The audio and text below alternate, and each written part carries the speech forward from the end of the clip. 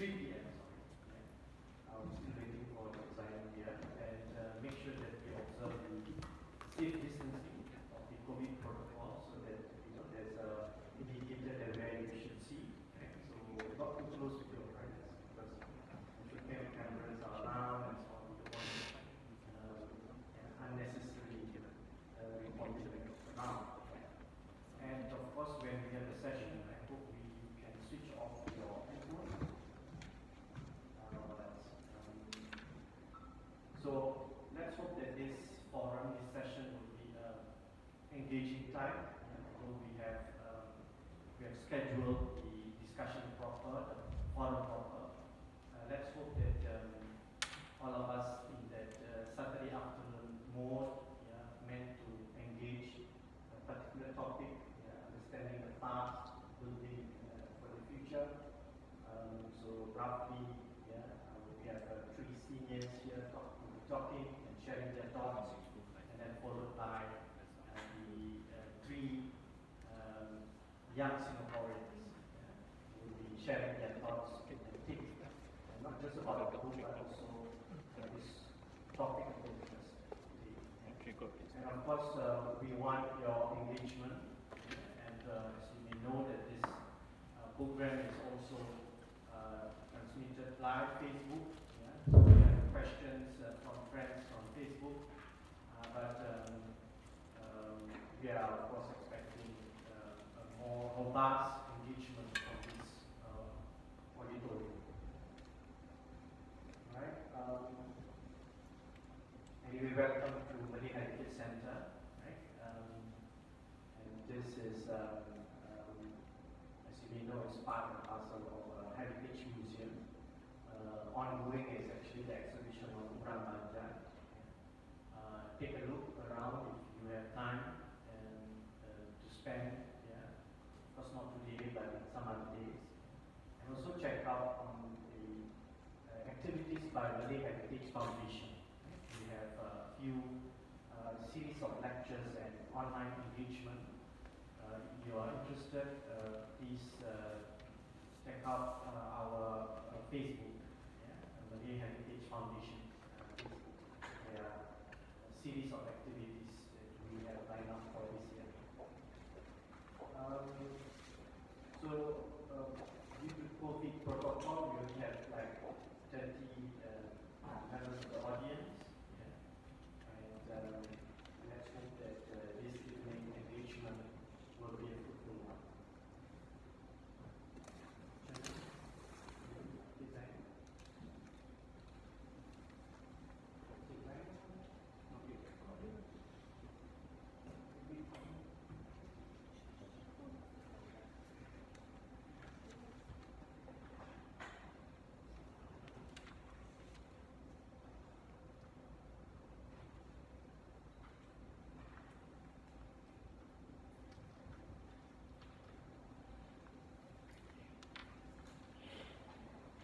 So for the speakers, including myself as moderator, we are only allowed to take up our masks when we speak, and then I hope that once you are seated, you put on your mask.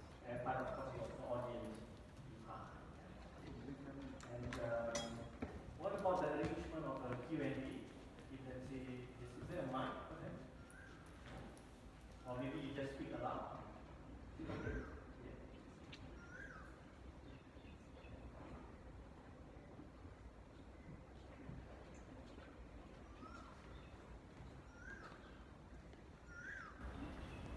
So quite interestingly that the audience of our engagement this afternoon, we have friends from SUSS, SUN, SMU, NUS, and a few other institutions, if I'm not mistaken, from ICS and a few other organizations. And of course, the general public too. And I think roughly that it looks like the audience is all young women and young men. So I'm sure there will be more robust engagement, except a senior cikgu, which I see there.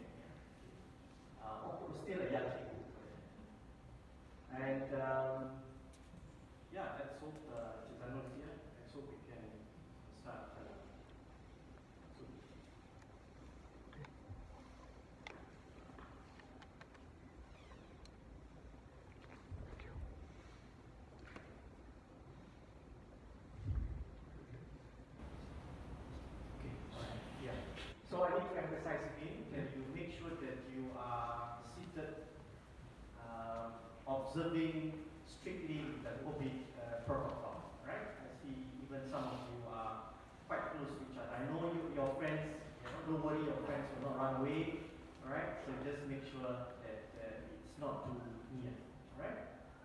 Okay? It's, I'm sure there's an indicator there, right, on the seats. Okay? Can we start? Yeah?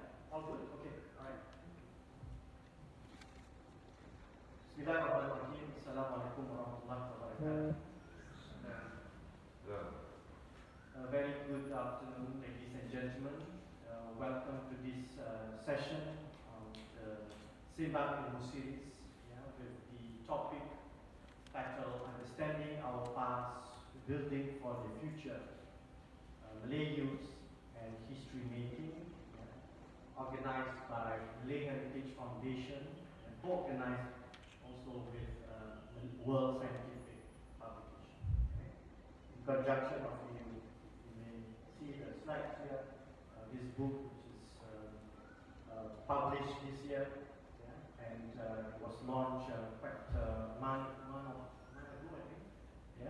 Titled Beyond Bicentennial, Perspectives on Malay. So we know that Bicentennial 2019,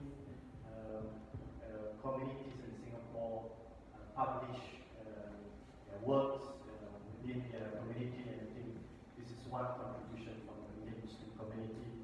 And we have here three editors of the book,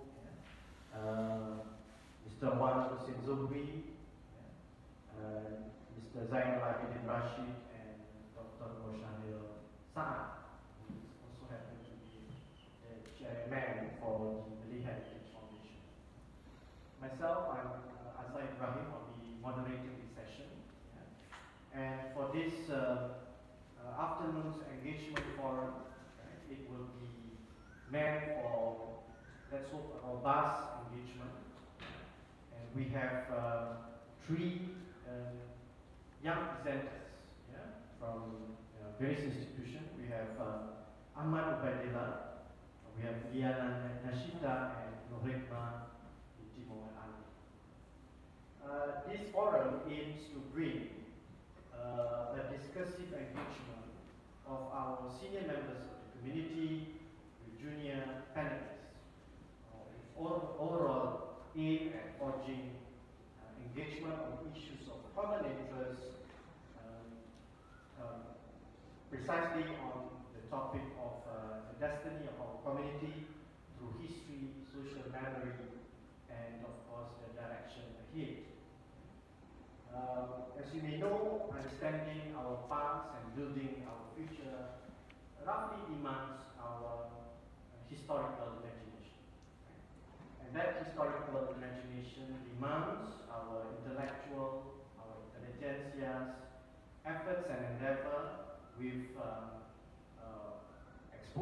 critical exposure of historical corpus, and of course the moral ethical groundings, apart from a thorough familiarization or affiliation with historical documents, with people's memories and experiences. The premise of imagination, right, which is actually the key words for understanding our past and then building for the future, it means that history should provide an invaluable moral, intellectual lessons in order for us to understand the community's strengths and limitations. As one Russian thinker has to say this, the past furnishes us only with facts which may enable us to improve the future.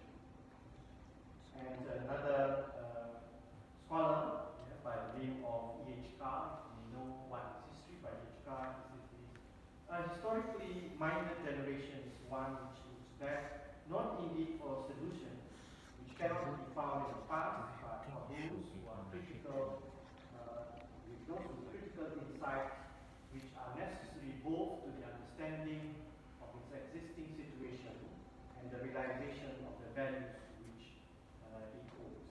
And so roughly this is the framework that I myself believe in the engagement on the topic of history. And before I start my lecture, and I shouldn't be because I'm only a moderator here, let's stop my enticement to do those, yeah? And let's invite the chairman of Malay Heritage Foundation, Dr. Roshari Sana, to give an opening speech before we open the discussion proper. Proceed. If you want to sit down, if you want to stand, it's up to you.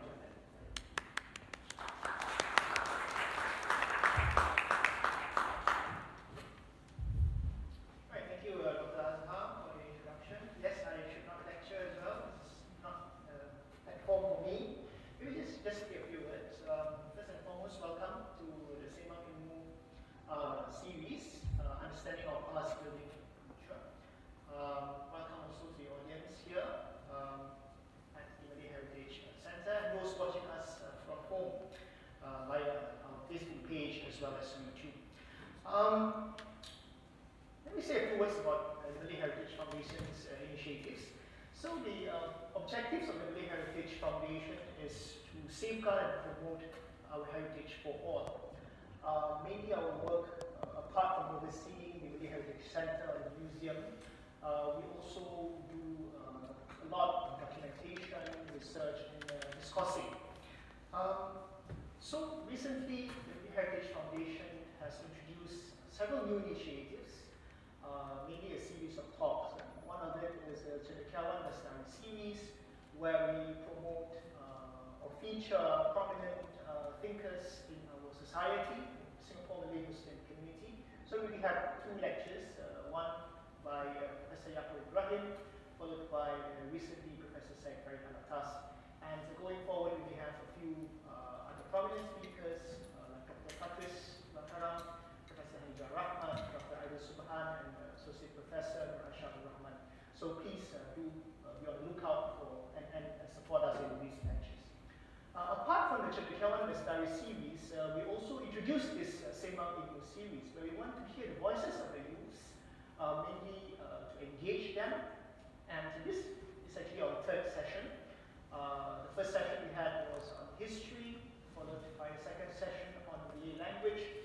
And today we are very happy that we have a combination of distinguished panelists, Zainal, senior members of the community, and Pak Wan Hussein Zuhri, and also to engage our young and upcoming, critical thinkers in our society. So I'm very happy that we have this as a hybrid format as well, both in-house audience as well as those at home. My role today is basically to double hat. So I'm partly the organizer of today's event, but also I'm the co-editor of this book. So I really look forward to hearing views and engagements, robust engagements from our distinguished panelists. And we do welcome questions from members here in the audience, as well as those who are at home. If you have any questions, please post them on our Facebook comments. I will try my best to read them out and perhaps help you to convey those questions to the panelists today. So once again, thank you very much for joining us this afternoon, spending a Saturday afternoon here. Do support the Malay Heritage Foundation's events. Do like us on our Facebook, and do visit our website, nhf.org.sg. So I shouldn't be taking too much time. I think I'll commit back to Dr. Azhar to proceed with the session. Thank you. Thank you, Dr. Masari. All right, on that note, let's begin with this forum, and let's invite Mr. Zainul Abidin Rashid, our former Senior Minister of State for Foreign Affairs and Community Leader, is currently Singapore's ambassador to the state of Kuwait, non-resident, and he is, of course, has enormous experience in community and national leadership. I'm sure you know Zainul better, and no need lengthy introduction. Zainul, time is yours. Thank you. Yeah. So before I start, so each speaker will be given 10 minutes, right, to deliberate on their points. So we begin with our seniors, and then later on the younger ones. All right, Zainul, please. Can I take off my mask? Yeah, you can. Thank you. Just now I was drinking water, excuse take off my mask.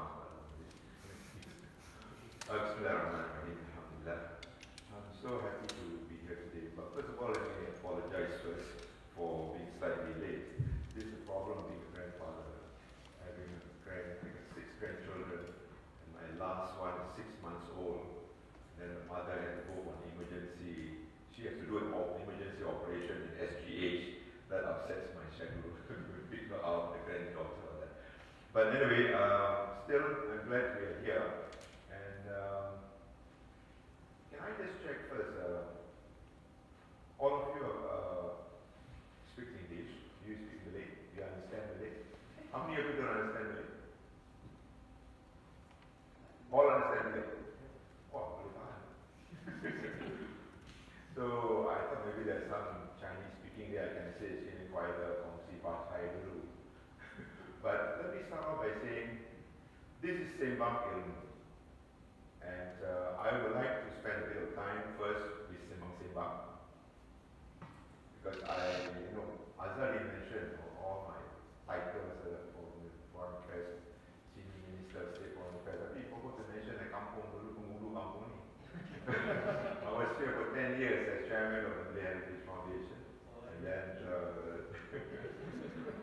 Dr. Shahril taken over now, and I was very honored to lead this project for the restoration and the museum and redevelopment of this place. And I've become so accustomed to this environment here that it's real like my kampung. Alhamdulillah. So I was saying there's about Sembang.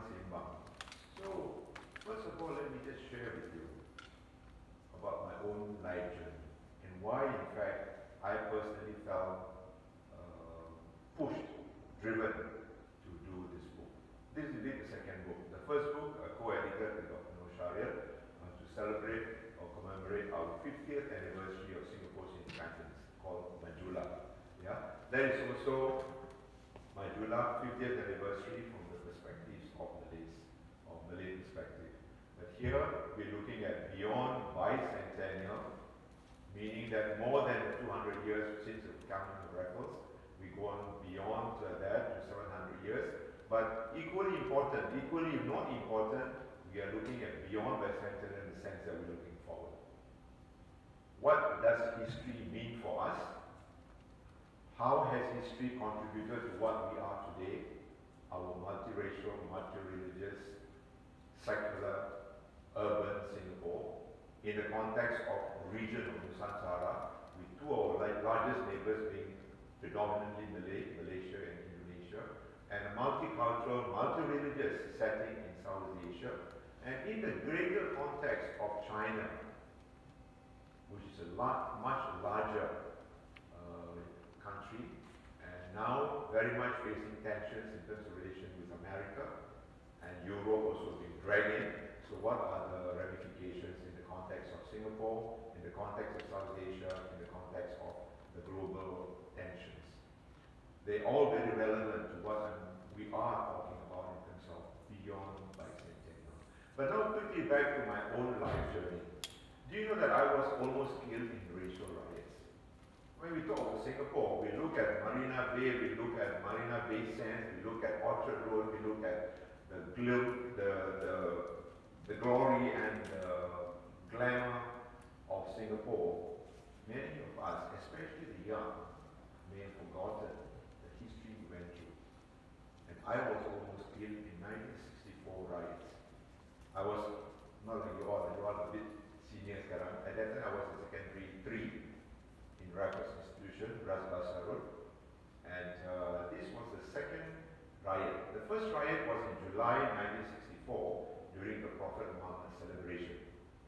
Then the government acted very fast, got rid of all the gangsters that caused a lot of trouble, and they thought we are safe to reopen Singapore. And lo and behold, in September, when we were back in school, Friday, I remember it was Friday, we were back in school, and suddenly racial riots broke out again. I won't go into the history of the analysis why it broke out the second time. There are many theories to it. Some say about Singapore's problem, some say about Malaysia's problem, because Singapore was part of Malaysia then. The racial political considerations which actually brought about the kind of situation, the tension in Singapore, and led to the racial riots. Some say even it was instigated by the Malaysian politicians. So, but anyway, that Friday, I had left school early to go to Friday prayers.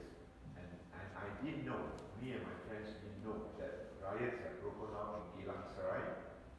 And we actually merrily grew out of Road and we went to pay my friend's water bill. Then when we were there, we saw people rushing out of the office. They said, "What are you kids doing here? Riots have broken out, curfew will be called, please go home." We were really shaken. Didn't know what to do. We all had to take bus home. We don't have cars at that time. The Malays were like relatively lagging behind. So many of the Chinese, they got their own cars, they managed to rush home. But many of the Malays were caught in the streets. And we walked from City Hall to Hill Street in front of Chinese Chamber of Commerce. We waited for transport, no buses, all full. Then the lorry came. The lorry came, open deck lorry, and then we saw the driver calling us, about 20 of us Malay kids, and adults from his office. Signal to us, come and with free ride. So I had a look, I said, my God, Chinese driver. Then I had another look, I saw the attendant was a Malay. So I said, 50-50, what did I have? So we all went in on the lorry, 20 of us, and we drove to Kallang Gas Road, where, you know, Lavender Street, MRT station now is. Suddenly the lorry went dead. We don't know why. And we saw along the streets, cottage industries then, a lot of Chinese, young Chinese. So when the 20 of us, the lorry went dead, the natural instinct is to rise and find alternative transport. But when the 20 of us rose from the lorry, can you imagine what went through the minds of the Chinese boys standing by the streets? They thought we were there to attack them. And they disappeared into their cottage industries, and the next second they all came out with iron bars, acid bars, all kinds of weapons. And pandemonium broke loose. And I saw in my own eyes. I was then, 17-year-old kid. I saw people being killed, being maimed on the streets. Even Mama Morgan, they can't distinguish between Malays and Indians. So even the Indians suffered that.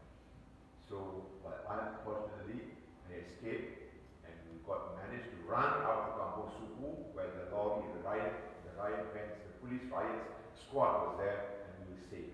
And I was given transport back to Geylang Serai. When I reached Geylang Serai, the reverse happened. Malays were attacking Chinese. Rice rollers, fruit salads. I saw the worst of both sides, racial riots.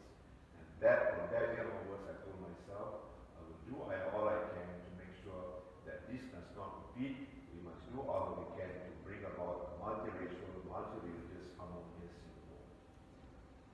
Another story I'd like to share with you. This was 1964. 1973, I went to Libya. I was invited President Gaddafi. Somebody will remember President Gaddafi. Gaddafi was a hero then of the Muslim world. The Western world, the communist world, he said against the Muslims. So we all Muslims must rally together, stand together, and fight the non-Muslims. And Anwar Ibrahim was there also as a student leader. I was there too. And quite a number of my friends who became student leaders in Indonesia were there too. But fortunately, for my own personal education, the whole conference stood up against Gaddafi, and we said, no, we don't want your exclusivity. We want inclusivity.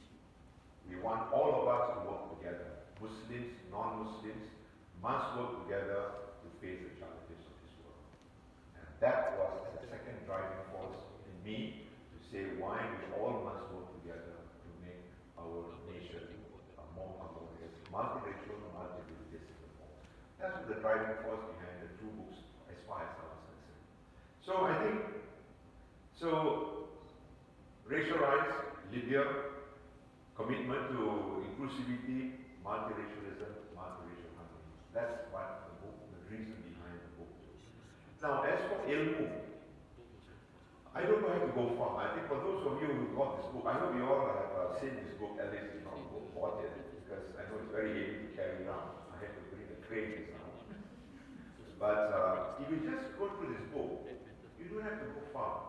There are volumes and volumes of articles written, including by Dr. Nosharia and Hotwan Peter and Azhar, and they all contribute to the whole volume just behind it.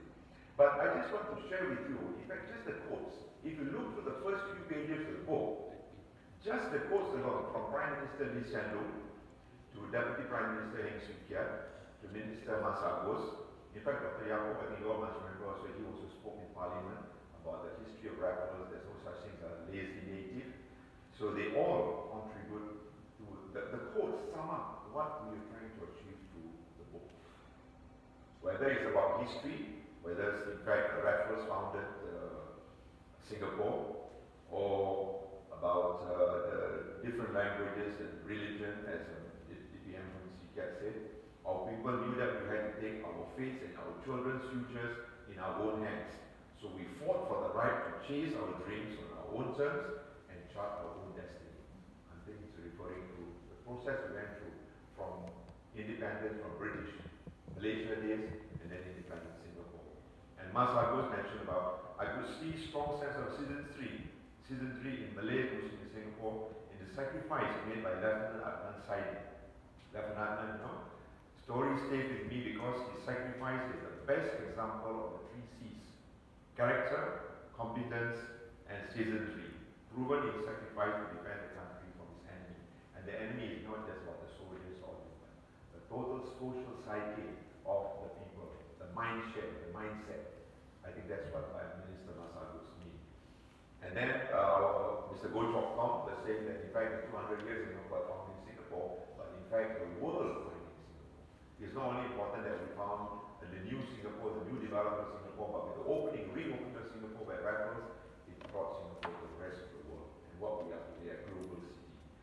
And President Halimah Yacob also mentioned about the shared journey, the values that we held well by our forefathers that continue to be relevant and important for current and future years. So these are some of the quotes we have reflected on this, and I think they say a lot about the book. And that's what we want to achieve through the book. And if you look at the contents page, you will see that in fact it's about identity, consolidation of the identity, identity formation, what we are, Malays, multiracial, about identity consolidation, about institution. For example, AMLA, MUIS, they are very important features, not only for the Malay Muslim community, but also for what Singapore represents in terms of multi. Although we are a secular state, but we are multi-religious, multiracial in essence. So, and then we also talk about personalities, from Lieutenant Adnan to AI, Ahmad Ibrahim, the first Attorney General, and what he contributed in terms of our independence, to Zahora Ahmad, the woman, Member of Parliament, that practically saved the PAP from a vote of no confidence. If she had not voted for PAP during the vote of no confidence, Singapore would have been a different story. A lady, Zahora Ahmad. Today we are celebrating Ministry of MSF, celebrating women, right? In our Singapore context, the role of women, the contribution to women. And those days, they already had problems with women in Parliament, how she was actually marginalized by the Malay MPs, the male Malay MPs, that she got upset. And if you read in the book, you will find the stories behind those incidents.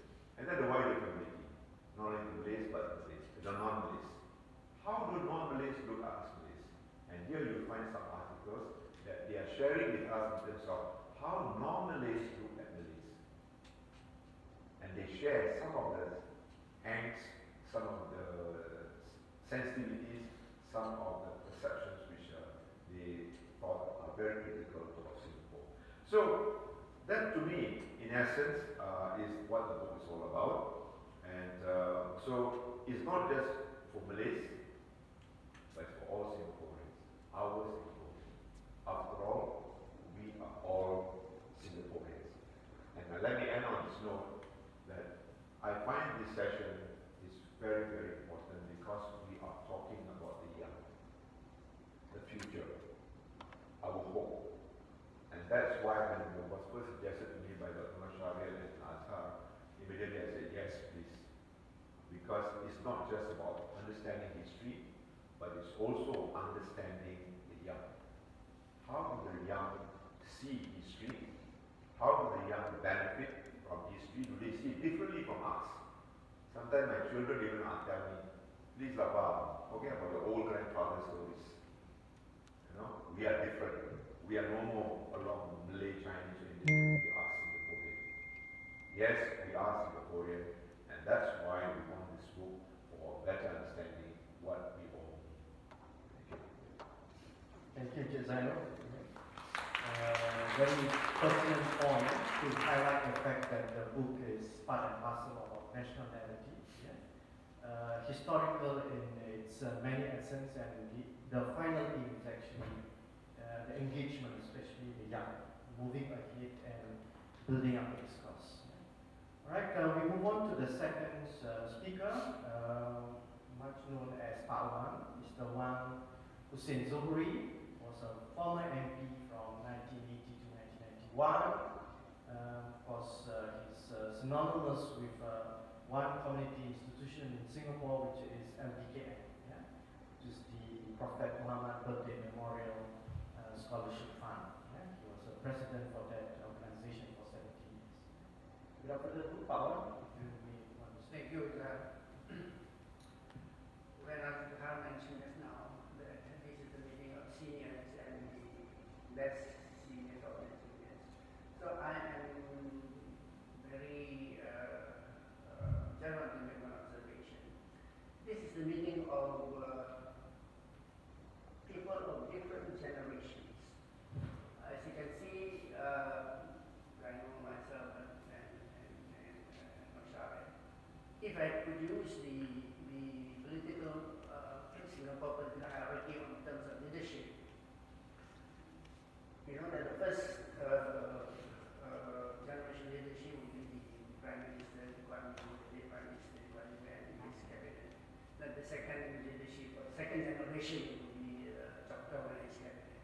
So I happen to be in the 80s, so I think I belong to the second generation. So I know is that maybe on the third generation, because his contemporaries are Giorgio, so probably he can be considered as third generation leaders. And Roshari, maybe I think the present fourth generation leaders. Yeah. But in front of me is probably the fifth generation leaders. So now this is a meeting of a range of people with different generations.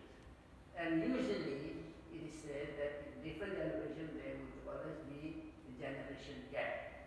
So I don't know whether we have any generation gap, but or maybe out of this conversation we have a generation convergence in terms of the topic that we are discussing. So that is the first point. The second point is that to me the book that we are referring to today is a microcosm of Malay community's thoughts, sentiments, and even vision. Because there you find a collection, collective ideas of all the thoughts and heritage of our community. So this is very,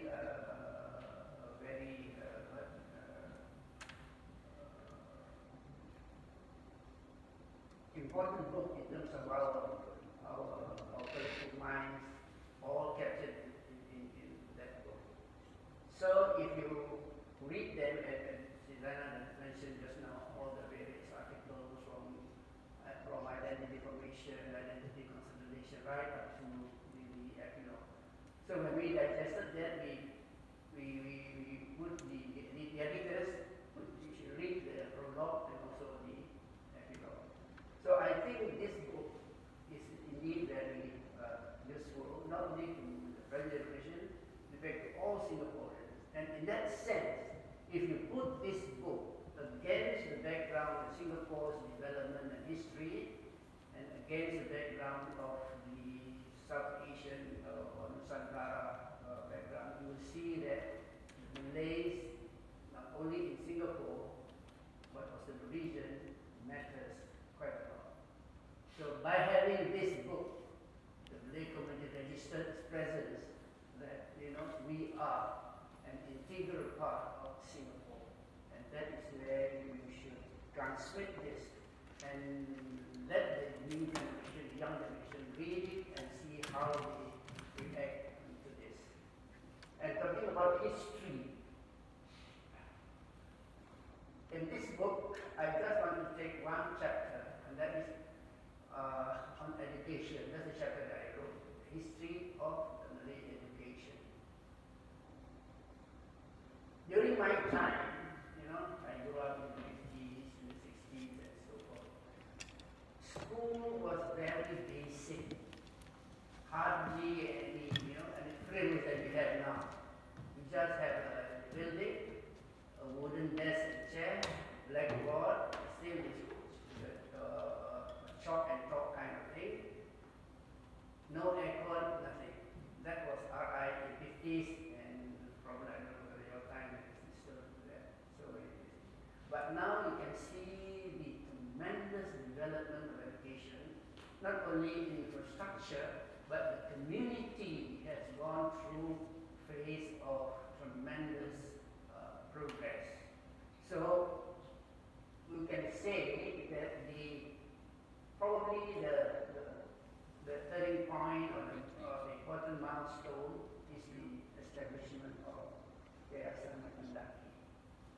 Because Yayasan Mendaki drove the political leaders and the community leaders of that time in the 80s to strive together in a symbiotic relationship with the government. If the Malays had done it alone, on its own, it will take probably much longer years of progress. So Yayasan Mendaki is indeed a watershed in terms of giving the Malay the catalyst, the boost, and the fillip to go for education. Now I think it's 30 years, of, no more than 30 years. So maybe one generation has gone from the 1980s. And you can see that there is a visible strata or stratum of Malay middle class now. During my time in the 50s and the 60s, hardly. And if you go to Mendaki, you can see the list of Malays first class honors, so many of them. In the 60s, you hardly hear of any first class Malays. And now, any discipline that you mentioned, there are Malays who are in that discipline. Because I followed it because when we were in, when I was in LDKM, in the 60s, 70s, when we offered a scholarship, most of the people who went to universities are from the arts and science, only like arts and science, sociology, that kind of thing. But after the 80s, in the 90s, you can see all the multidisciplines that you have in the academic world. There will be Muslim students pursuing that. So you can see that we have advanced. So our history shows that collectively the community has done quite a lot. But you must admit the fact that because the government is aware of the importance of education, and in the opening speech of Lee Kuan Yew, he said, I still remember that with Yayasan Mendaki, it's not a fixed formula. You don't expect it to have results overnight. He said at least you must have one full cycle of 12 years from the cohort of primary 1 right up to A level. And then you see the cycle repeating itself. True enough?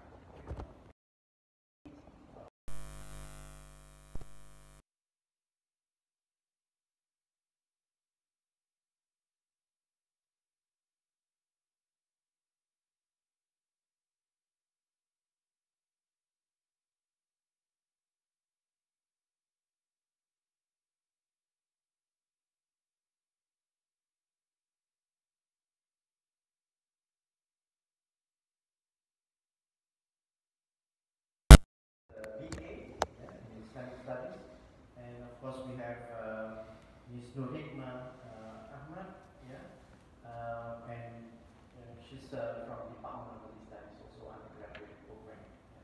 So each of them will be given 10 minutes to do the presentation, and we have PowerPoint slides. Yeah?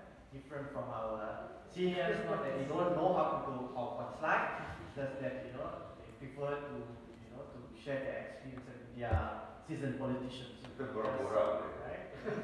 And but before that, yeah, we have a series of discussion, right, to take about to discuss about some of the book chapters. It's impossible to cover the entire book. Yeah, we are not doing a book review here, but I think teasing out some of the important points from the book and what lies ahead, the kind of engagement that we want, the kind of future discursive circles and discursive community that we can build. Remember, we are part and parcel of the national narrative. We need a stronger presence, and that presence can only be possible if we envision, we plan that in the future many of our friends from the community able to articulate and able to write and be part and parcel of this. One very good example is just, for instance, let's ask ourselves, do we have one local, let's say Singapore writers that have written Singapore Malay history? Right? Until today, we have that one. The last one that was written by senior cikgu Haji Buyung Adil, that was in 1960s, right? And that text being used in Malaysian school and even in Singapore school, right? But other than that, until today, we yet to have. Luckily, we have this book, of course, but as one single compendium of history, we yet to have one scholar book. Now, of course, articles all over the place, some monographs and so on. But let's hope that not just history, but also education, right, community development, religious institution, and so on, right? Without further ado, let's invite Ms. Liana. Yeah. Proceed. You may want to stand.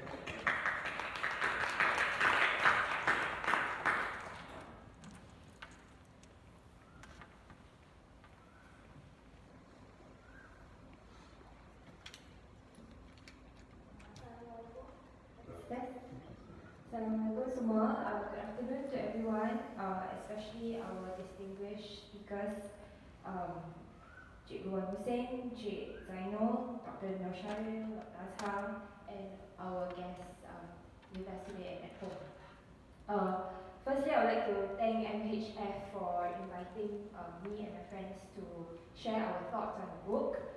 Please pardon us if in advance if there are any misunderstanding, but this is totally professional and academic in nature.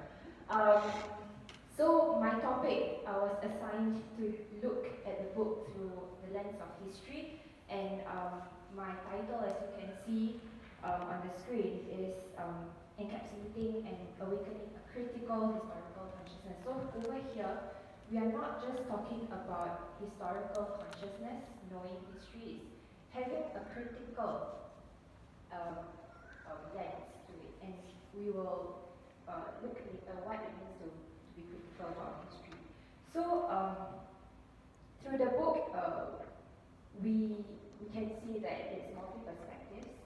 We have different writers coming from the historical point of view, anthropology, linguistics, geography, and we have chapters about food, about places in Singapore that we may not know, places that are lost, places that are changed from, from kampung to something industrial, for example. So, it offers that kind of historical information and maybe something that we can look at and cherish, yeah, to think about these places differently.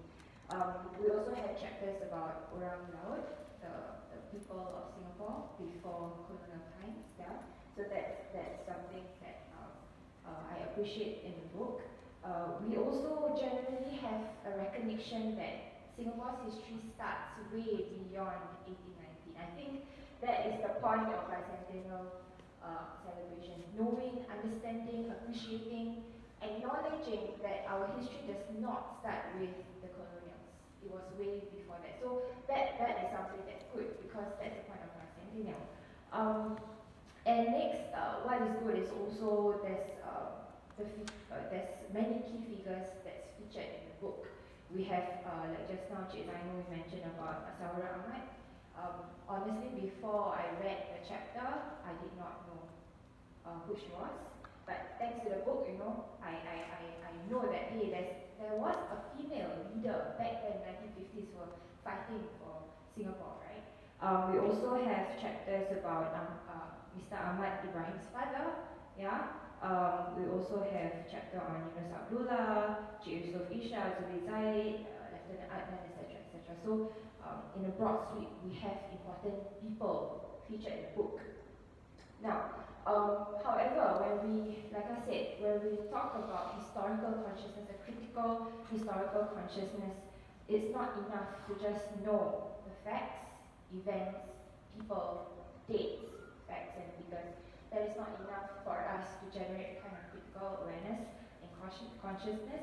What is important is, as you can see on the screen, this is taken from the first chapter of the book. One must observe the impact of colonialism on the way Malay problems are discussed today. Colonialism created negative stereotypes about Malays and never considered structural impediments, including the conditions in feudal society. While they did not claim that Malay as a constructed ethnic group, they had problems with Malay values and religion as impeding Malay culture and development. So, at the start, the chapter, the introduction chapter, is very strong to tell us that this is where we should be headed in looking and understanding our history. Not just about ourselves, but in total about Singapore. So the critique of and problematizing of colonialism is mentioned in the first introduction, but unfortunately, as we go through the chapters, it's a bit diluted. So it is more talking about facts and figures and, like I said, personalities and their contribution in history, which is not wrong, but along the way we realized that the critique on colonialism and feudalism is not felt so strongly after that. Yeah? And why exactly do we need to problematize this? Why do we need to problematize colonialism and feudalism? It's because when we don't question, when we don't scrutinize colonialism and feudalism, we will have a blind reverence to history. We will take it as it is, we will take it as a fact, we will take it that it's given, right? So therefore it's important to look at it in a critical way. And if we have a historical baggage, let's overcome it by looking at it critically. So why is colonialism problematic? The critique of colonialism brought with it many things. One of it, colonial capitalism, colonial scholarship in buttressing myths and stereotypes about the people here, be it Malays, be it Indians, be it Chinese. So therefore, more importantly, we need to look at how is it problematic. And works such as Syed Hussein Alatas's myth of lazy natives are important in showing us the function of myths in colonized societies. And this was mentioned, the myth of the lazy natives was mentioned in some of the chapters, but we don't see a kind of alternative that is proposed. The book is mentioned, but we don't see how do we then look ahead and forge a different perspectives on the Malays or understanding the Malays, right? We also don't see a critique towards colonial capitalism, which is also deliberated by Shardi Ma'ruf in one of his books, Malay Ideas on Development, but we don't see that kind of critique as well in the book. Yeah. More importantly, these colonial ideas, we know Malays are lazy, Malays are not hardworking, Malays are relaxed, lepa, and all these things. They were colonial ideas, yeah. And many of us here, we will not be surprised that our young people don't know that. Our young people don't know that these are actually myths and stereotypes, and it gets reproduced again and again. Because why? We don't critically analyze these stereotypes. So when we don't keep reproducing the same thing again and again, and it's very, very dangerous because we ourselves as Malays believe it. Yeah.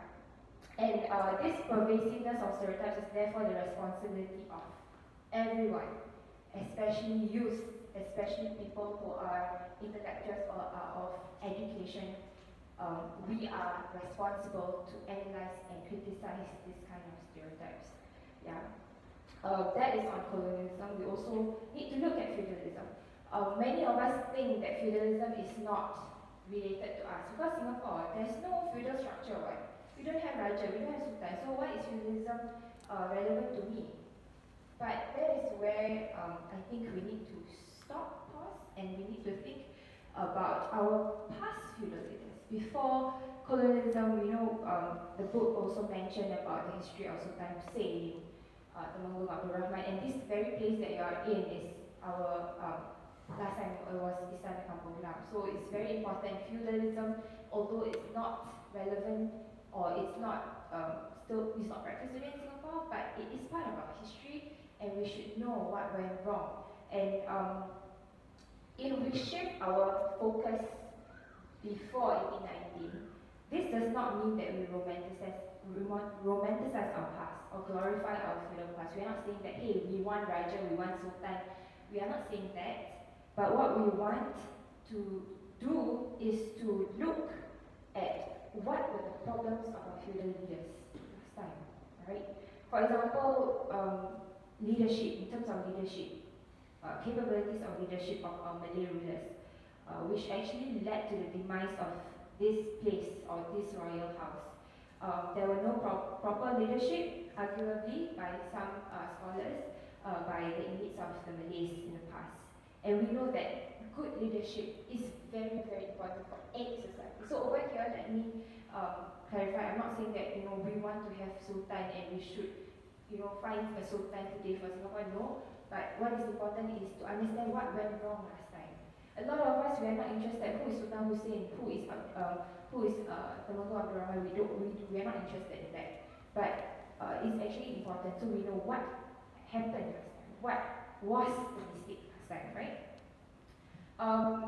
So when we want to critique colonialism and feudalism, one important source to look at critique is actually our literary works by different writers in different periods of time. So for example, in the colonial period, we have Tuan Sini, Munshi Abdullah, and then in the 20th century, we have people like writers, thinkers like Sheikh Al-Hadi, and post-independent period, we have Cikgu Surahman, Cikgu Muhammad Adil Muhammad.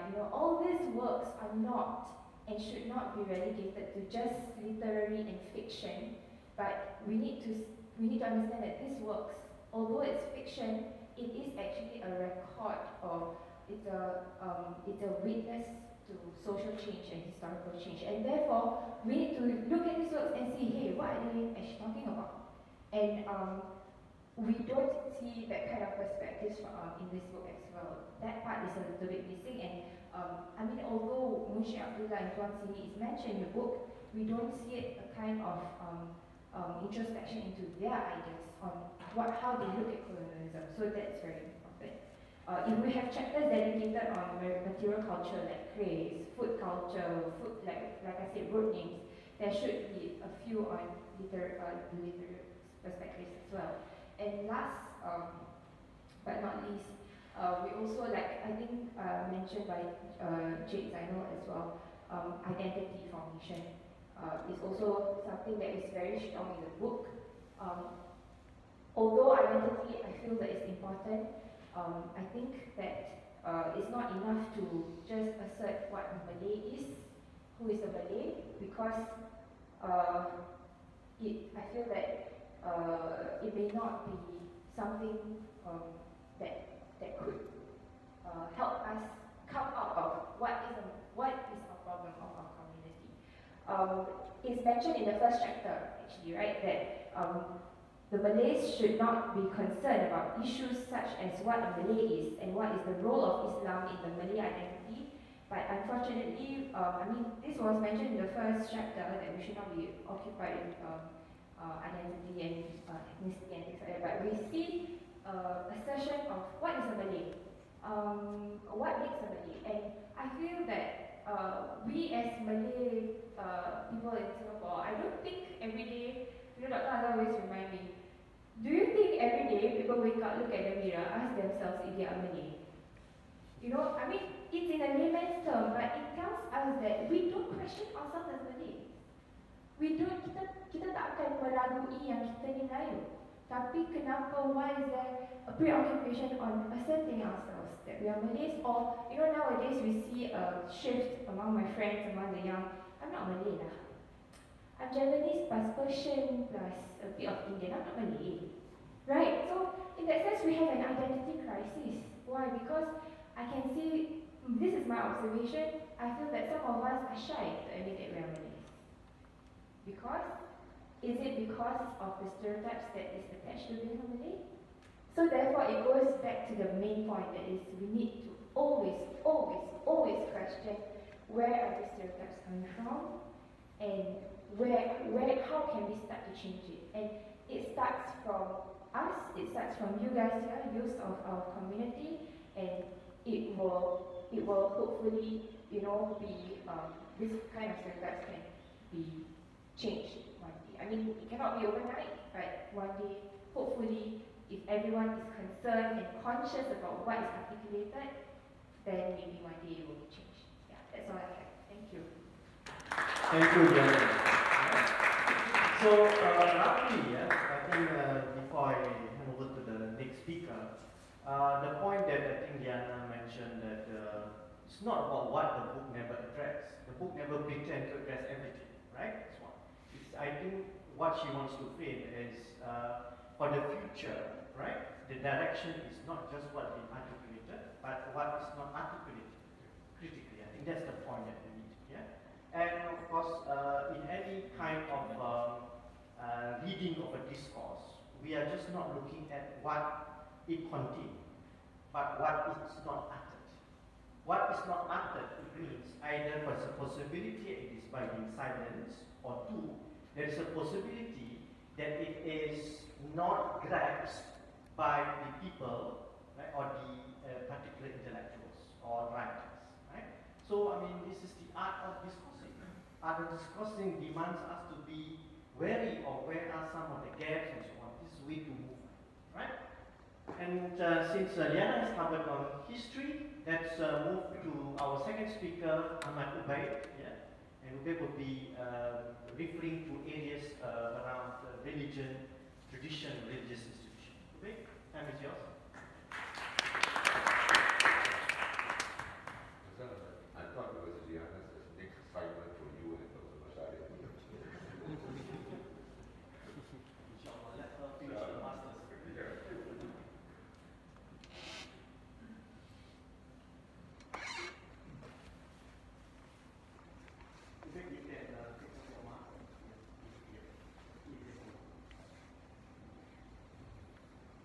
بسم الله الرحمن الرحيم. الحمد لله رب العالمين، والصلاة والسلام على أشرف الأنبياء والمرسلين سيدنا محمد وعلى آله وصحبه أجمعين.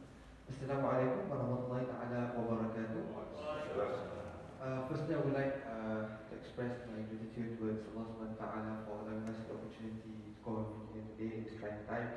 Alhamdulillah. Secondly, I would like to express my appreciation towards the organizers for hosting such an event, and also for inviting me, Liana and Iqbal, to be part of this. Now, today I will be presenting on a topic that might be seen as slightly different than Liana's and Iqbal's.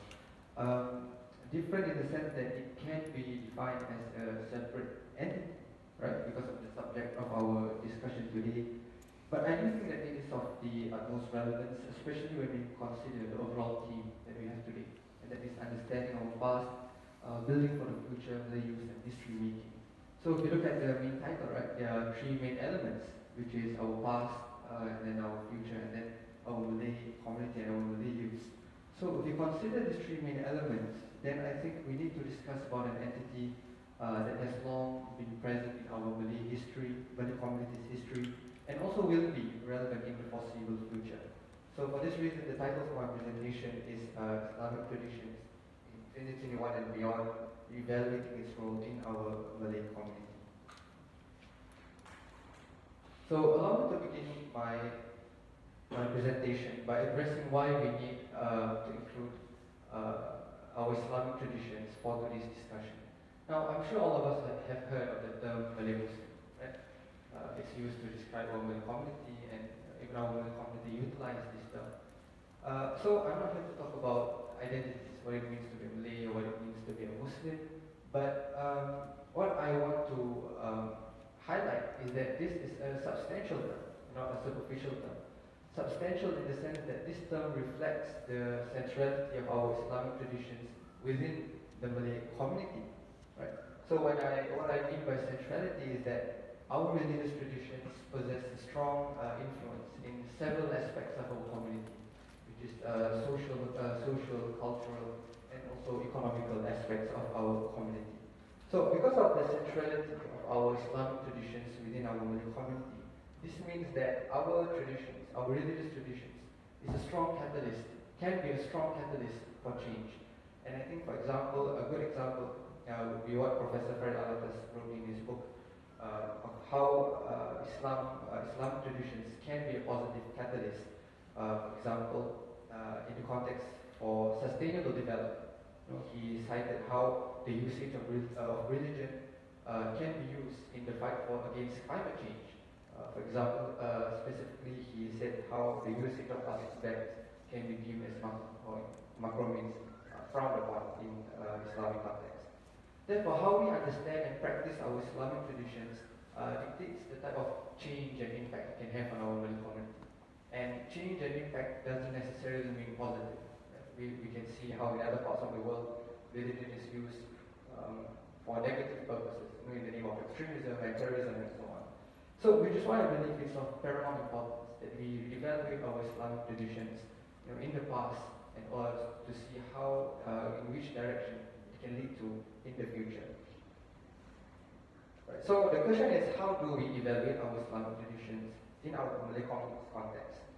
Now, I believe that to evaluate our Islamic traditions, just like how it's in the Beyond Bicentennial book, we must first understand how our Islamic traditions came to be in its current shape and form. Meaning, what is its origin? What is the process that it underwent for it to be in the current state that it is today? Right. So by this, I am referring to the historical context of our Islamic traditions, meaning notable phenomena and events that have shaped the Islam in our Malay community. Because no religion is practiced in a vacuum, right? So, which means our Islamic traditions are greatly influenced by both internal, external events. So, what I mean by internal events, as you can see in my point number 3, we have the Najah authorities, right, which influence, which caused racial riots, but it also there is a positive impact, such as the writing of Amla, and also a good example of an external phenomenon event would be the Dawah revivalism movement, which occurred in the 70s and 80s, which honestly I didn't know much until I read the Beyond Bicentennial book. So, I think there's a chapter in the Beyond Bicentennial book which is a good example of how important historical context is. And I think the one particular chapter by Nawab Usman titled Islamism in Singapore, even though the subject of the chapter is Islamism, it shows how the influence of external events can influence our Islamic tradition within the Malay community. And in this case, it resulted in the Malay Muslim community to adhere more strictly to the ritual aspects of Islam, and which resulted in internal friction between the Malay community and the Singapore society at large. So when we talk about our Islamic tradition, it's important to include two entities as well, whose presence have been constant in our Malay community, and also in a sense instrumental, because they are the enactors of our Islamic traditions, which is our Islamic laws and institutions. So what do I mean they are the enactors of our Islamic traditions would be, I would refer to AMLA, which stands for the Administration of Muslim Law Act. And I think all of us here, the Malay Muslim community, are greatly affected by AMLA, because it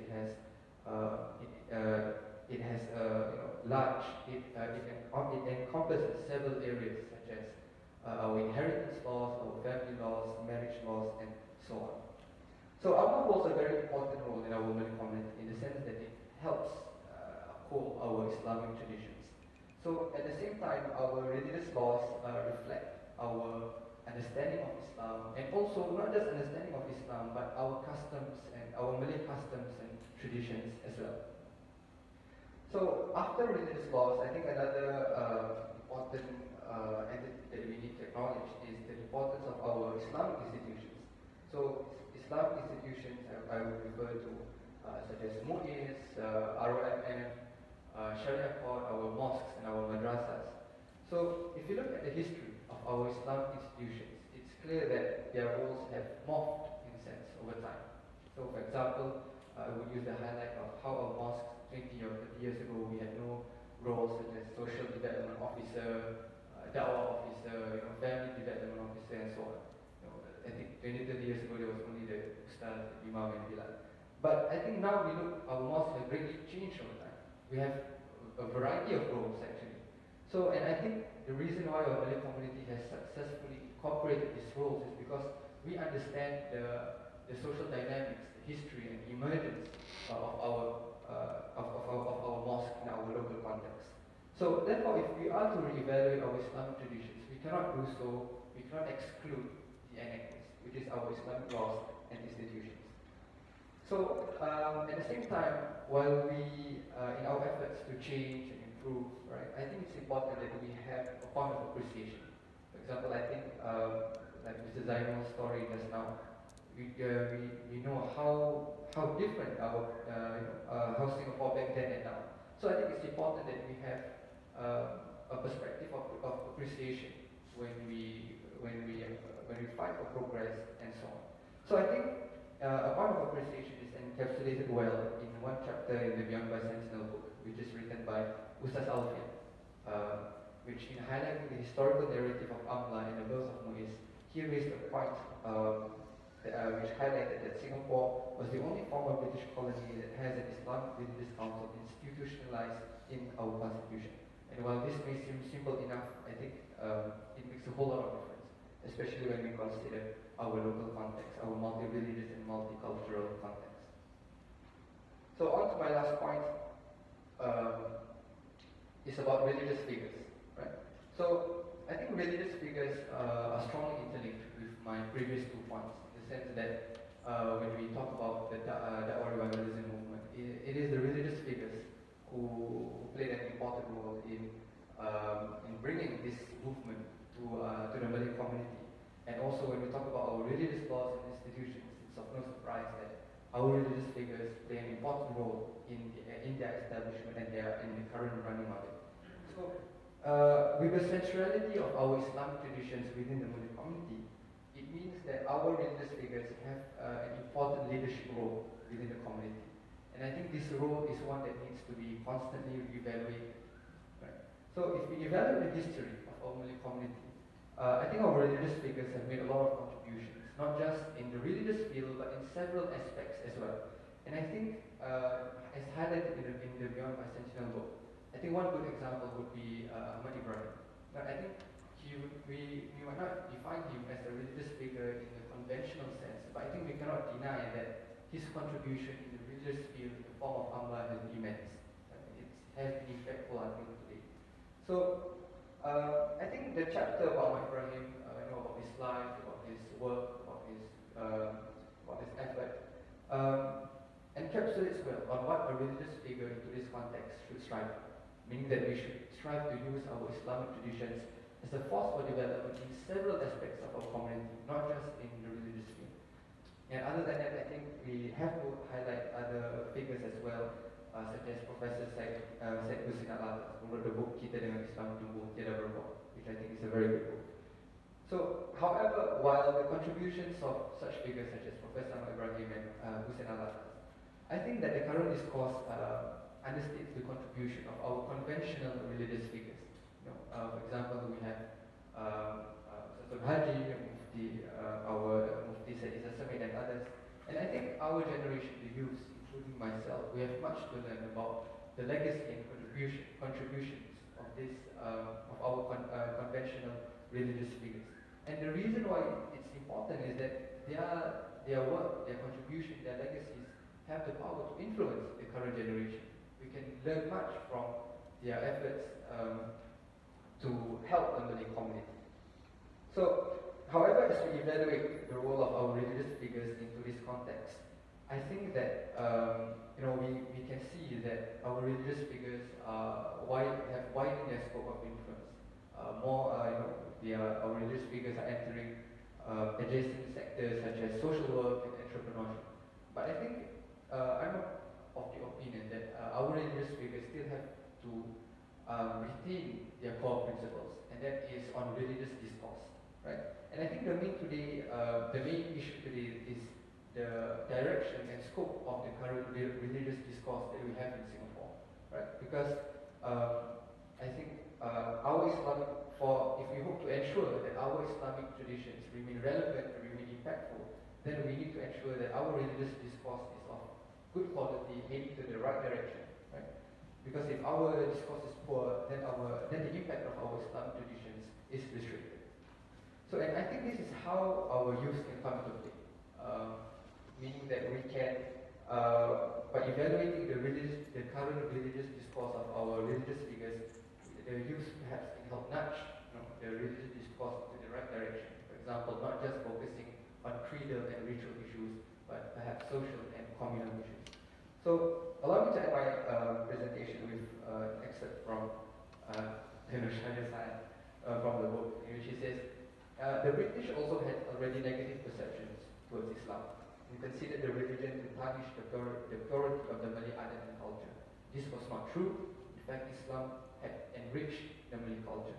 And I believe this is right. I think our Islamic traditions have helped enrich our Malay culture, but I think it is of our job, our responsibility to ensure that it continues to do so in our current context and in the future. So that's all from me. Thank you very much. Assalamualaikum warahmatullahi wabarakatuh. Thank you, Rick. It's nice to hear a young Ustad having this high hope and critical looking at the past traditions and the potential future.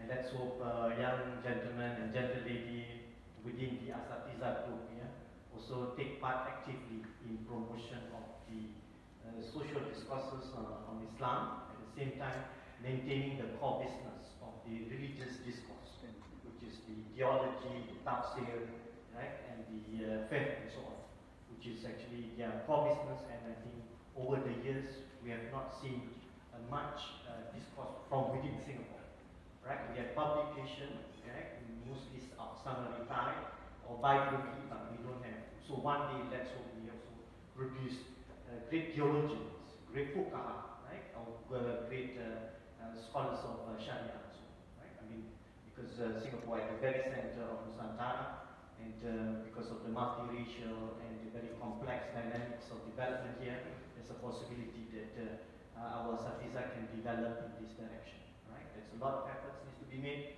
but I think the vision and the planning needs to be done, right? On that note, we have our last presenter, Ms. Nur Hikman. It's yours. I think now we'll be dealing mostly on community issues and, of course, the role of women. Mike, you may want to pick up your point.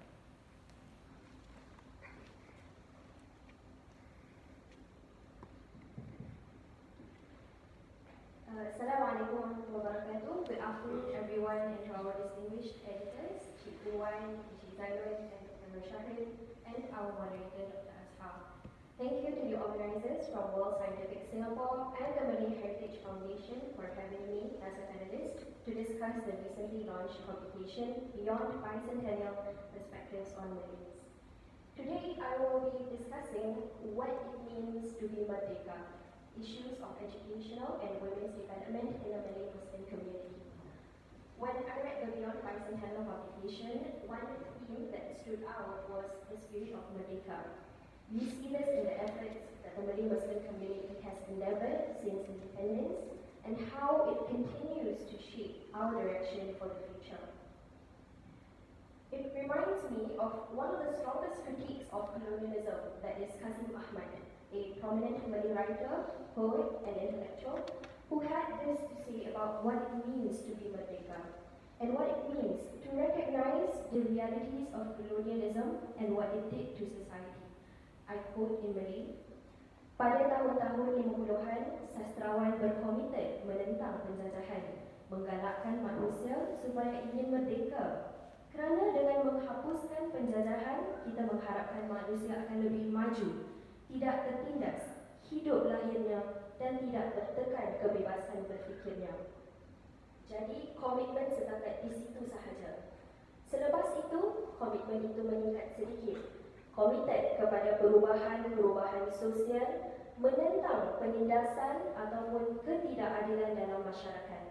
Lahirlah sastra yang dikatakan kritikan sosial, mengkritik pihak yang tidak adil. Komited kepada idea hendak menegakkan keadilan, kebebasan, dan menghapuskan kezaliman penjajahan.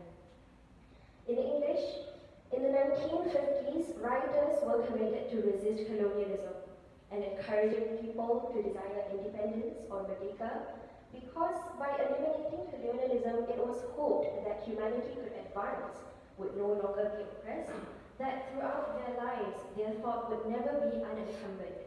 Our commitment was to that only. Afterwards, these commitments expanded to include social change as well as resisting oppression and injustice in society.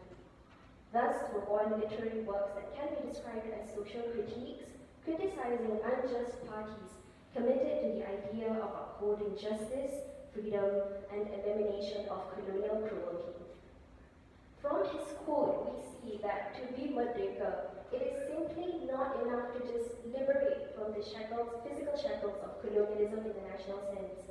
There is a need to address its psychological impacts and the social conditions that have been brought upon segments of society because of colonial systems of injustice. If we understand colonialism, we understand how migrants and the Malay population suffered under colonial rule, which has psychological, socio-economic, and political impacts lasting even after colonialism. In Lady Zubaida Rahim's book titled The Singapore Dilemma, The Political and Educational Marginality of the Malay Community, she speaks of how the educational lack of the Malays had its roots in colonialism, and how this was perpetuated due to the fact that Malays were disproportionately represented in low-income groups in Singapore. This had catastrophic effects for Malays in the domains of education and later on employment, and became an issue during the early years of the country's development. The Beyond Bicentennial publication also explores the educational developments of the Malay Muslim community, and we see that since the 1980s, many efforts have been undertaken to combat such impacts, such as the establishment of Mendaki, to provide access to education, resources, and network for Malay students, particularly for the low-income groups. These efforts are commendable, but if we are truly committed to resolving educational inequality, then we cannot settle for piecemeal solutions without critiquing structural inequalities. This has been warned by Dr. Shahruddin Ma'ruf in 1996, where he cautioned against the pitfalls of educationism. Educationism is a trend of thinking that denies the need or the value of recognizing other socio-economic or socio-historical problems of the community, even as problems which might impede education, and assumes all problems are educational. And secondly, it prescribes education as the ultimate solution for all problems.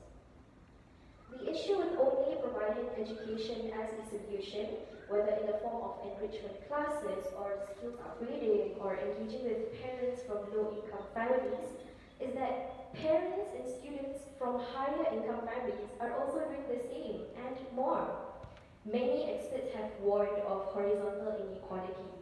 While it is true that Malays have improved substantially, the rest of society is still moving upwards on the social ladder. In her book, This Is What Inequality Looks Like, sociologist Teo Yu Yen describes that there are many programs and funding that target children from low-income families to improve their educational outcomes. And this overwhelming presence of such programs often leads to the perception that these children are less motivated or lack the right home environment for studying. She says that these perspectives are not wrong per se, but they are insufficiently precise. The logic goes that if our systems are fair, then surely the students fail because parents are not doing what they should be doing.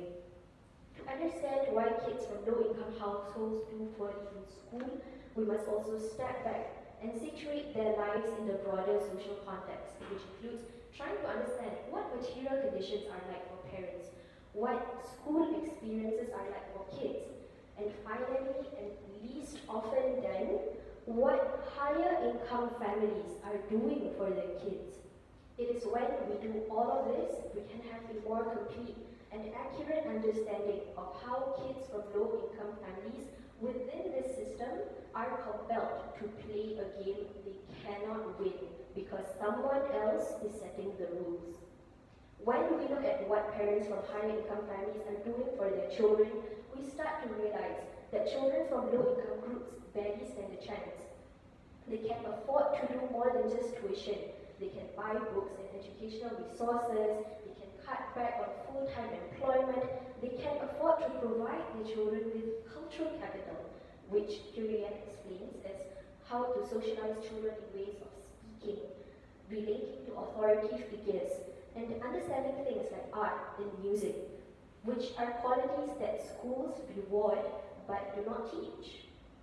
These parents learn and understand how these systems work and actively play the game to improve their children's educational outcomes. When we look at this larger context, we realize that only providing enrichment classes is not enough. And as the Ministry of Education moves towards a more holistic assessment of children and de-emphasizing quantitative examination scores, we have to question whether this means that children from low-income families will have more opportunities to climb up the social ladder, or will it set them even far more apart than their counterparts from higher income families who can afford to do more than they ever will. In short, we cannot talk about educational inequalities without understanding poverty and critiquing the structures that continue to perpetuate such inequalities in society. If we are really committed to living up to Merdeka as the future, we need to be able to look at structural barriers and dismantle systems that perpetuate injustices in society. Another issue that the publication touches on is the role of women in history and development, which is typically neglected. History is often a narrative of successful and powerful men, even though women are extremely pivotal to development and progress. This glaring lack of her stories often means that women's issues are downplayed and blindsided when we discuss what development means to the community. And this problem is exacerbated by the fact Muslim women's activism today is not a common feature. And even when there are such efforts, they are often marginalized, and selectively forgotten by conservative and traditional voices in the community. This is a far cry from the multiple voices of Muslim women and men, such as activist Che Zahara and religious scholar Syed Sheikh Al-Hadi, who advocated for education for women, more strict regulation of marriages, divorces, and polygamy to protect women, and skills upgrading and development. Dr. Suzaina Kadir's words articulated in her article in 2005 still ring true today. The lack of priority placed on addressing gender issues in Singapore is not unique to the Muslim community. Campaigning for gender equality remains a struggle for women's groups here. However, the problem is more acute within the Muslim community. In large part, this is because there is far less organized activism and awareness on gender issues within the Muslim community. And without awareness about gender and without proper representation, women continue to remain silent on matters which directly affect them, or I would say silenced. Today, women's groups exist, but their focus domains are typically confined to matters relating to the family and social welfare, and we hardly have Muslim women groups who examine our institutions and policies and look at how they affect Muslim women, even though such efforts are much needed in the community. And even when we do have Muslim women representation, whether in politics or institutions like the Sharia court and religious organizations, change is still slow, especially the shift in values and perceptions towards women. This points to the need for effective representation, by which I mean critical examination of structural factors in our institutions that impinge on the rights and impede the development of Muslim women in the community. Underlying these concerns about education and women is the issue of development. During the Singapore Malay Muslim Development Congress in 1989, the narrative and vision of development was encapsulated in the words, "Ke arah pembangunan yang lebih menyeluruh," literally meaning, towards a wholesome and propitious development. We should not be questioning, development for what and for whom? Clearly, at that point in time, the community leaders had socio-economic development in mind. However, we see today that there are persisting issues that disadvantage certain segments of the community. We should not be discouraged by this. Rather, it is a call to re-evaluate our ideas and direction of development. This necessitates a rethinking of our values that orientate our structures of thinking and our ideas of development. As Dennis Goulet asserts, however it be defined, development is a normative experience. It involves, for those who propose it, central value choices about the meaning of life. Development is always experienced as good or bad, usually as both, but never as neutral. If we want to take up the task of building the future, we need to have a conversation about what matters in society.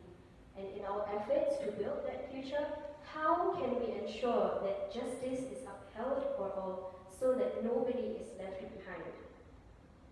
One example of questioning and rethinking our values has been the change in the Human Organ Transplant Act in 2008. Previously, since 1987, the Islamic Religious Council came up with a ruling that Muslims were prohibited from donating their organs for fears that it would desecrate the body of the dead, among other reasons. Professor Syed Hussein Alatas of the NUS Malay Studies Department had criticized this religious opinion as it did not uphold progressive religious values, and he pointed out that this had implications for the development of the community. As the organ donation is on a priority-based allocation, Malay Muslims who did not participate in the program were severely disadvantaged as they were not prioritized on the organ donation list. Exchanges back and forth between the professor and the religious authorities are recorded in his book, aptly titled Biarkan Buta. Al-Abbas's criticism is a call to re-evaluate and re-examine our values that we hold as a society. We simply cannot depend on piecemeal, short-term, and one-off solutions or activism for a sustained effort at upholding justice in our community. We have developed infrastructures to support the progress of our community, and now it is upon us to strengthen our institutions and develop critical discourses so that they can continue to remain relevant. The way to move forward is to have a deeper critical engagement with our past and to take responsibility for rethinking our ideas of development and progress for society. On top of that, we also need to commit to rethinking our values and structures of thinking and do away with customs and beliefs that are unthinking, uncritical, and impede the development of our community. As Dr. Shahruddin Maruf says, the progress of any community depends also on its humanism, or in other words, on its conception of the human personality and its capacity for self-determinism. There must be respect for the human will to take charge of his life and existential conditions. And from this, we understand that Merdeka is not just a cry for the right of determining the future of our country, but it is a sustained and engaged effort at pursuing justice and freedom for all. Only then will we be truly Merdeka. Thank you. Thank you very much. Whenever you should not deliberate presentation, it's like a thesis presentation. Is that so? Right? She really reads, let us go through bibliography, quotations, yeah? And I'm sure tonight all of you might be going and searching for those books and some articles. Yeah. All right. Now the modus operandi will be that our young speakers will ask questions, but because of interest of time, please ask direct question. All right. No more comments. Just direct question to your senior. All right. If I may use the word senior, yeah. Right. Of course, our is senior. Yeah? Direct them, and then our senior speaker will respond very briefly, because I think we will spend more time later on with the Q&A with the audience and those from the Facebook. All right? Can we start with Diana very shortly? I have a question. What do you think is the role of our leaders in generating a critical historical consciousness amongst our youth? The role of our leaders. The role of our leaders in generating the critical discourse, Yeah, right? Critical historical or critical social discourse in the community.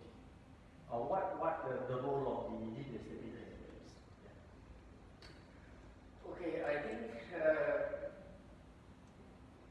critical thinking does not begin with the leaders, it begins with the school. I remember that in my old days, when we were doing comprehension paper, we just answered the question like that.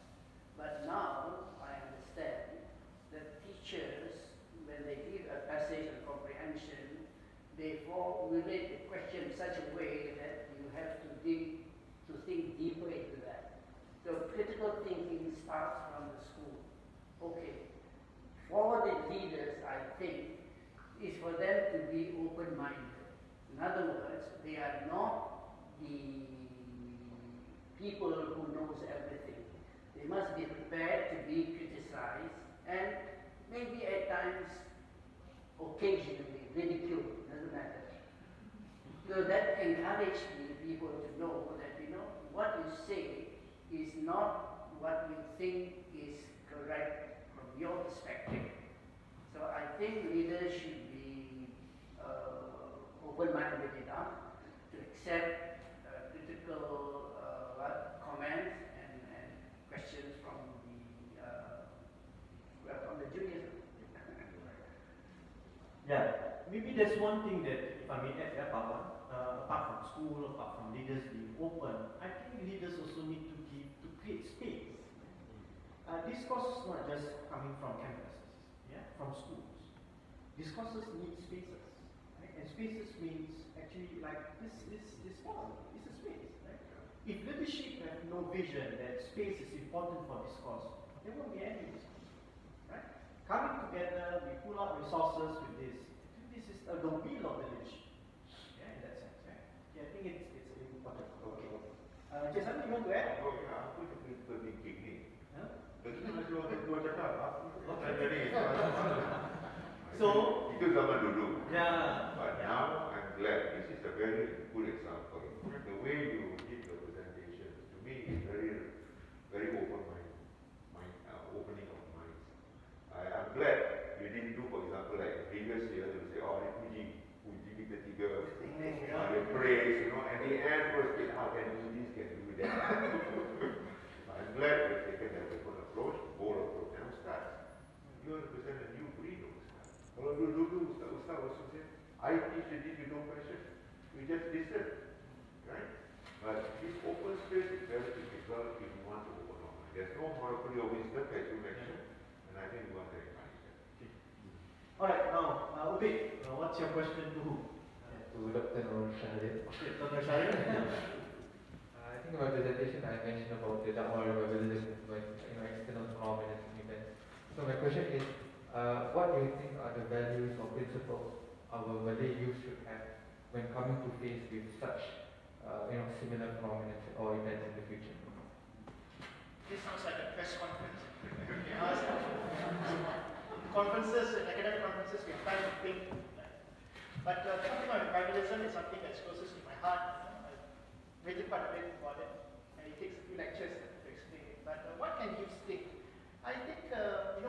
revivalism is a phenomenon that happened in the 70s and 80s. The players and the actors are basically my seniors here. I mean, they are part of this campus movement, and earlier I think Janana was mentioning about the trip to Libya, and that's a very important example. I think it's important also to relate back to our book, the importance and significance of studying history and context.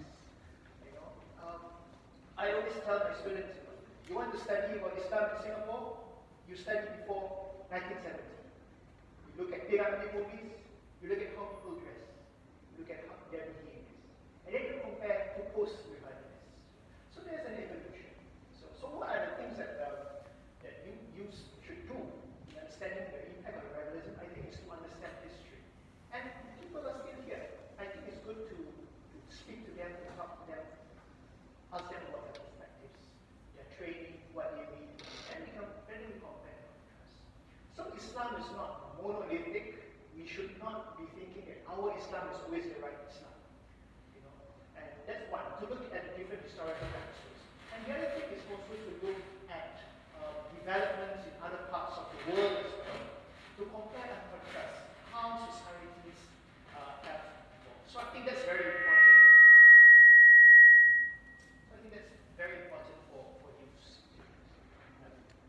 All right, thanks. Yeah, I hope Dr. Rashari answered your question today. And lastly, we have Hikmah. Okay, very quickly. The best example I can think of to study Islam in Singapore, Islam in secular Singapore, is for example the thinking of our muftis, the appointment and thinking of our muftis and how they handle all the fatwas.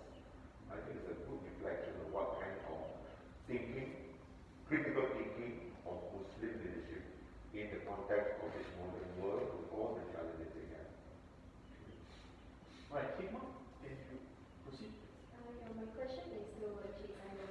I think considering that you were the editor at Berita Harian, correct me if I'm wrong, for 20 years, right?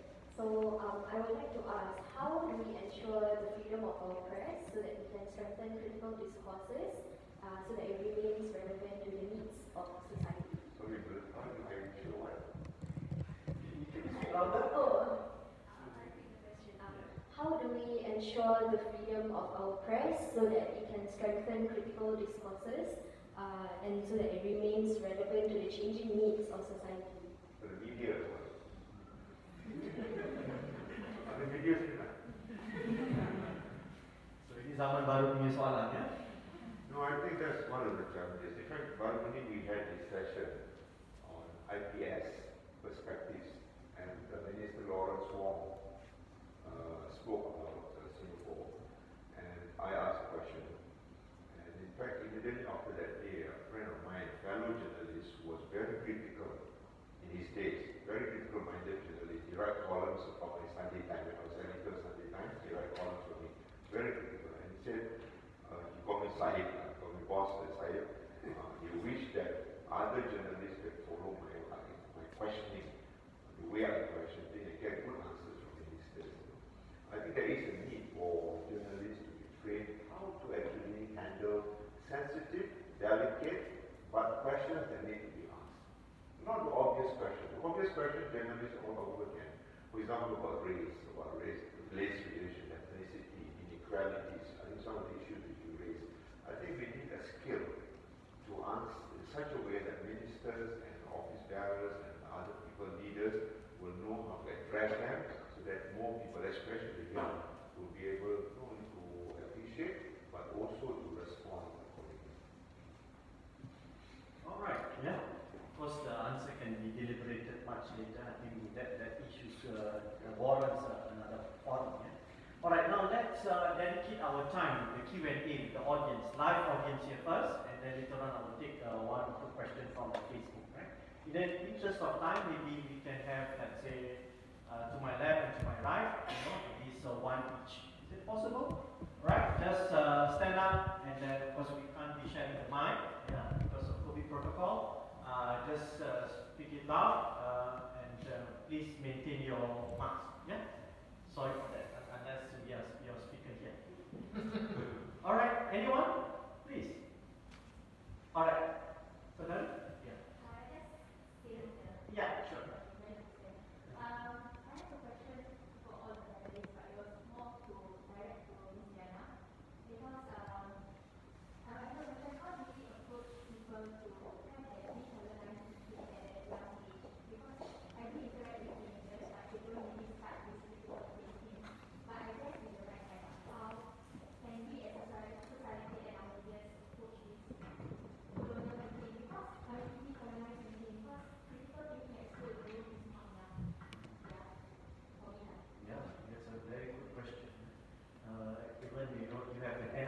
expert here, you know, it's quite hard to.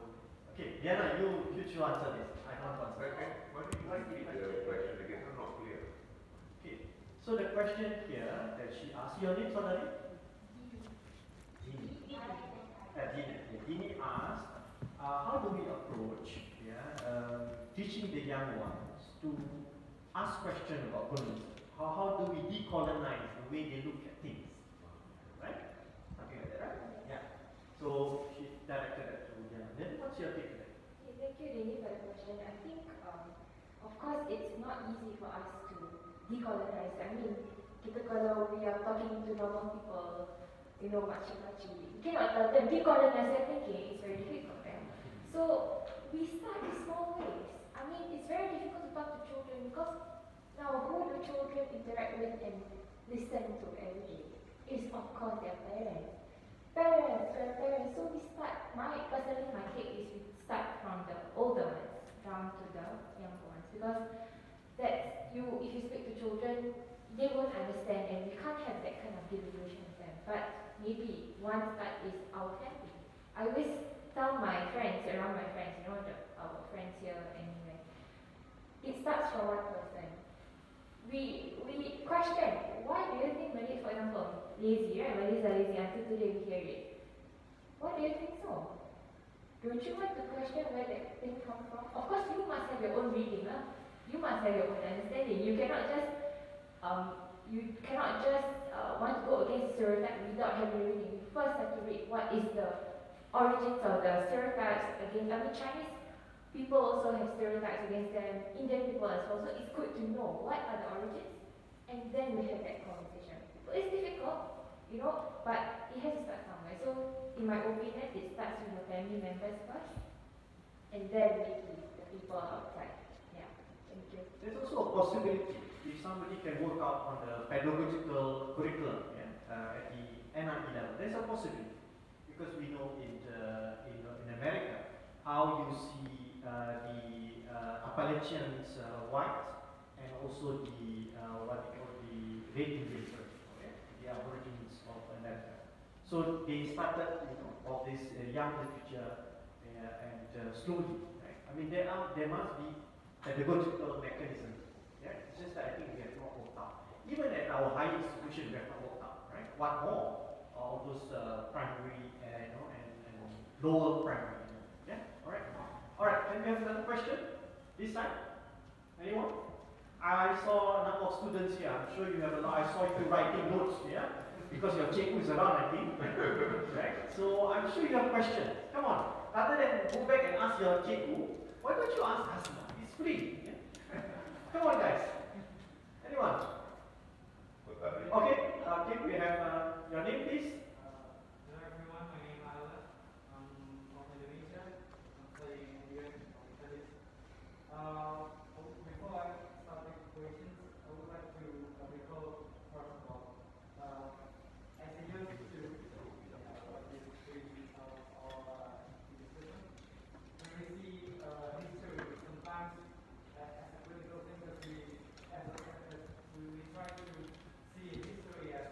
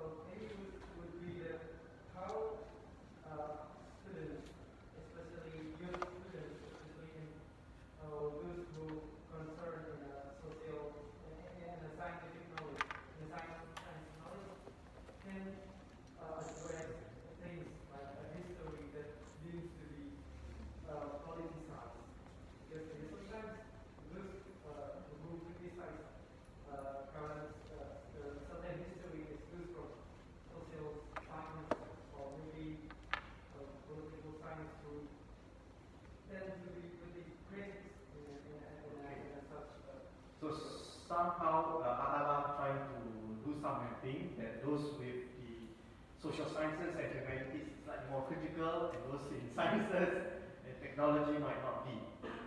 Yeah, just a general observation. All right. I think it's relevant, and you are asking anyone who can answer this. Yeah. And I think his context is politicized historical narrative, whereas in our case, right, it's not politicized, right, in the sense that it seems neutral, and therefore it's assumed that everybody can accept. But of course, that neutrality comes from a certain ideological underpinning, right? And that the critique of ideology is not there. I don't know that's my belief. Jazanul or the rest of you, Hikmah, Political background. Political background. It's not the question part. It's basically the observation. Yeah. Right? How do the young ones can deal with this historical narrative which is not politicized, and how do they address it? I think it's not just Indonesia or Malays. Almost everything is politicized. And we be frank. You know, we may think that we are more open-minded, but in Singapore context too, a lot of things have been politicized. And in fact, recently I was shocked to read in WhatsApp one Chinese writer saying Singapore must make sure that we remain 70% Chinese. Otherwise, we will not be able to practice the meritocracy. And we're seeing the threat of meritocracy in Malaysia or in other parts of the world. So we want to retain it. Now, you may not see that as being politicized, but that is also in the context of majority, minority situations. So I think politicization happens everywhere. Whether it's the colonial politicization or whether it's the modern context politicization is there. So that's why all the reason why we need to have these efforts. Whether it's in the book which we did, so that people do stand up and say this is our belief, and we share that belief, and we want it for all of Singapore. So we minimize the political, the narrow politicization, but you can't run away from the fact that a lot of things will continue to be politicized. Yeah. I use the word the ideological underpinning because it seems not politicized, right? But at the root of it, the ideological, of course, it's politicized. Yeah. All right, but other terms you want to use, but we know that there is a need to engage all these throughout. Yeah. Hikmah, you want to add? Yeah, Dr. If I could just add on just a comment, I think I do agree with your observation that in Singapore it may not be politicized, but there is a certain way of looking at colonialism, talking about colonialism, such that it is both good and bad. And I think, I have a few quotes here that I feel is very relevant. So in a recent publication launched by Ethos Books, Raffles Renounced Towards a Merdeka History, edited by Alfian Saad, Farizurani, and Sai Simin. Sai Simin is a historian, and she says that what this vocabulary enabled was the performance or semblance of critical thinking about colonialism. Used commemoration, not and reflection. We are not celebrating 1819 and colonialism. Be fair and balanced, especially to Raffles. Colonialism was both good and bad. And I think the problem with articulating these perspectives is that when you contextualize in the dominant or what has been the status quo, is that there has not been many or different perspectives about colonialism, the realities of colonialism. And what has been dominant is the way that we look at colonialism is as if it is part of our achievement as like a modern nation state. And I think one of the ways in which we can expand our view on this is to recognize colonial critiques and anti-colonial perspectives. So for example, the book by Sang Nila Utama on Thomas Stamford Raffles, Schema or Reformer, he says, as far as Singapore is concerned, the problem is the exaggeration of his, Raffles, so-called good qualities rather than their opposites. His role in the history of Singapore has also been exaggerated. As far as Singapore was concerned, had Raffles not been around, another man would have done the job. By an enlightened 19th century standard, his general ethical and intellectual outlook was parochial and superficial. To rank him as a humanitarian reformer is to abuse the use of the term. And this was articulated in the book. And I feel that the more we listen to anti-colonial perspectives, make room for such critiques, then we realize that history is not actually that simple. It's very complex. Yeah. Thank you, Iqbal. Another question? Can we get another question here? All right.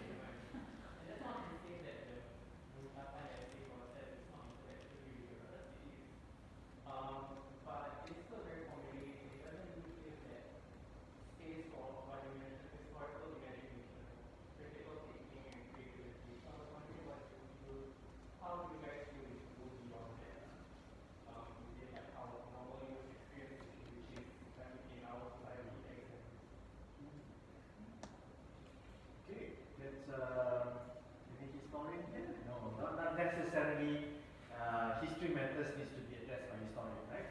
I think if let's say, okay, I'm the moderator, I'm not supposed to say.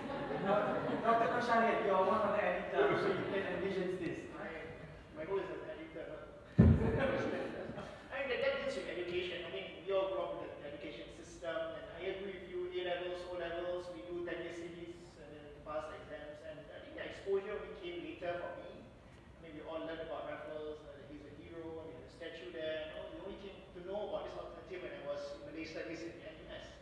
But I think the challenge now is that how do we bring that discourse at an earlier age? And we cannot only rely on the education system. I think it's good that you attend some of these sessions today. I think the issue now is not so much about colonialism and deconstruction. Everything needs to be seen in both good and bad. I think we have to be fair. And this comes with the social science training, I would say, and the humanities training. And I think the earlier point mentioned about that you don't need to understand the ideological underpinnings. I think on every issue, on every matter, if you want to be critical, we have to ask ourselves, what are the alternative viewpoints on every matter? Even if it's on history, even if it's on politics, even if it's on religious matters, there is always an alternative. And this comes with social science training. That's one. And number two, on every issue, on every matter, there must be an origin to it. And for the case here, we look at colonialism. The origin of it is the ideology of colonial capitalism. It's something that once we can underpin its origins and the implications of it, I think it will be a more critical person, it will be a more critical society. And I think how do we develop an alternative viewpoints? I think we need to engage scholars in the field, join Dr. Azhar's classes and Dr. Azhar's session. Maybe you can learn more about all these alternative viewpoints. And I think that was what I did for my article in the book itself, where we already know the narrative about Raffles and Singapore's history from one perspective. How about the Malay sources? How about the indigenous sources? How about the use of literary sources? So once you expose yourself to those alternatives, then you can see the two sides. Yeah, good to add. Thank you for the question coming from your background as well. I also took history in A-levels, and if you ask me now, I can't remember what I learned. But then when you are exposed to writing, and honestly, it's unfortunate that only if you go to social science training, then it's in your face. All you learn in secondary school and A-levels is question again and again. So it's unfortunate that we have to go through social science training to be critical. But like what Dr. Shari said, I think spaces like this create the opportunity for us to learn together, even if you don't get to go to university or you don't have that social science training. I think reading and that exposure and always listening to discourses, I think it's a starting point. So that's the reason why MHF picked this initiative, right? One of it to be a platform to where social discourses can be initiated. And we want more young Singaporeans to come on board to take the lead, right? Me, the Charil, right? We are just initiating this phase, right? After that, your generation should take, yeah?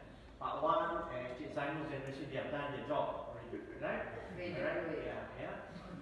Still very important, yeah? Not fading away, mesti bertahan, yeah?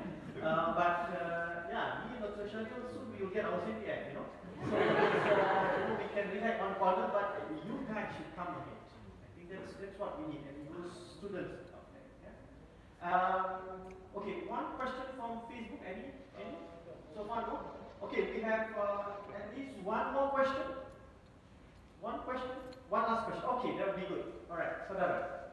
Please. My name is Umar. I have a question. I think that all of this injustice towards people of the Malay ethnicity falls down to the lack of understanding that people possess towards us. So how can we actively try to alter the situation for the better and ultimately have a more understanding and mindful society? So the kind of injustices that we have, these narratives on the Malays, what is the kind of objective, what kind of narrative that we want to push forward, right? Yes. So that we're not just looking at all this bleak history. Like how do we forge it? Well, I think the narratives about Malays that we heard now, the injustices and so forth from colonial times, it's something that we experience, it's something that we feel a little bit unhappy about.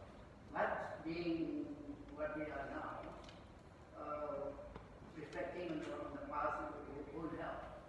So that is why, in this book, there is a chapter on how we look forward to the epilogue, as well as how we go looking forward instead of So I think the leaders from all sectors, doesn't matter whether it's political, social, community leaders, or religious leaders, should be having that forward-looking in terms of the next phase of our society, the next generation of generation forward. So I think it's better to just accept the fact that there is injustices, but it should stir you more to advance yourself rather than to dwell on miseries. This one American historian by the name of Howard Zinn says that the blame in history be based on future, not the past. I think it's very powerful, and the necessariness of the past tends to affect our thinking about the future, weighing down our disposition to act. This is simply what Howard is saying. Right? And I think about creating a narrative which is very inclusive in that sense. So it's not just about Malay suffering in colonialism. Chinese and Indians, many people are suffered under communism, right? Then we see that we have a common destiny to build fortune. The moment you have that inclusive lens, you can also build up an inclusive future. I think this is our task. Talking about the future, I think past is one thing, but I think my own personal view is that I find that Singapore leaders, Singapore institutions are very balanced and just in that sense. But don't go away with the thing that as though there are no challenges, there are no problems. Even for our own Singaporeans, when we wrote our history book for primary school, we grappled for a while. In fact, it wasn't included even for the early history of the Malays, Sang Nila Utama. They were more interested in modern Singapore because the idea is you want to forge better integration. The more you talk about Sang Nila Utama, the more you talk about indigenous Malays, the more the angst. Well, if we are the Bumi Putra, we want Bumi Putra policy, we lost the majority position. We were in Malaysia. Then because we don't like Malaysia, we left Malaysia, we become independent, we became minority again. So all this history sometimes also confuse our own minds. So but when we look to the future, but to me the challenge continues. Because if you look at the recent forums and perspective ideas, there was a discussion about soul of the nation. And to my surprise, and most of the panelists are young people, To my surprise, none of them mentioned about multiculturalism or multi-religious Singapore. They were more interested in the challenges of the future, talks about sexuality, talks about gender problems, talks about LGBT. Those are the issues that are actually on their mind now, rather than all this multiculturalism or multiracialism, equality, or that. If they talk about inequality, it's about social inequality, the different classes. No more whether it's Malays or Chinese. In fact, last week there was this Vishwas program about inconvenient questions. Again, they will not discuss about ethnic inequalities, but social inequalities. Because it's not easy areas. I think we are conscious, we know where we are coming from, but make sure we don't repeat the old problems. We prepare for the future. The future challenges are changing, the young minds are changing, and if we are conscious for that, I think we are in a good state, in good position to manage those challenges. Thank you, Jazan. Alright. On that note, we are almost at the end of our forum. Right? Before I close, just I'm requesting each and every one of you, especially the young ones, and then later on I go to the senior, one-liner of how you want to close. One line. Yeah? How you want to close beyond bicentennialism and forging ahead to build a more inclusive, democratic discourses. One line. The challenge. Yeah. I would like to end on hopeful note, but also something that perhaps all of us can do, and it's something very simple. If you want to engage in critical thinking and what we mentioned during this forum, I think the easiest thing that we can do is to question. Keep on questioning. Development for whom? Colonialism is bad for whom?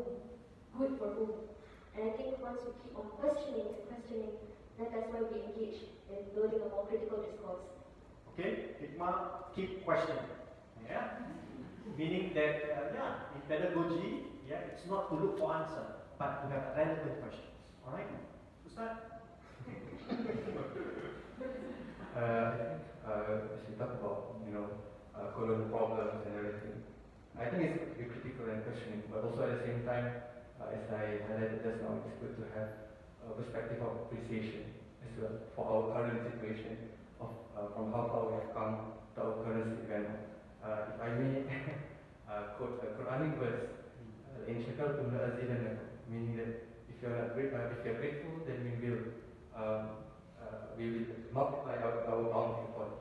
Meaning that if you are grateful, then inshallah, but not like tawakkal and everything, but we need to put in effort. But it's important to have a sense of appreciation as well. Yes, appreciation, syukur, sejuk hati kita. Kalau tadi dah marah-marah when Ustaz comes, it makes us tenang. Okay, so ready?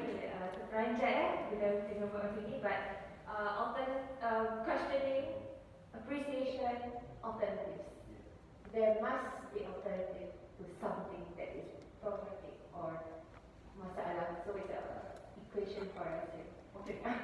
Alright, now back to our one last part one. One line only part one. Ni budak-budak ni tak faham tadi. Many lines ni. One line. Okay. We are here to talk about the book, and we are positioning the book against the background of Singapore's history. So my one-liner is that in Singapore's historical annals, the Malays matter.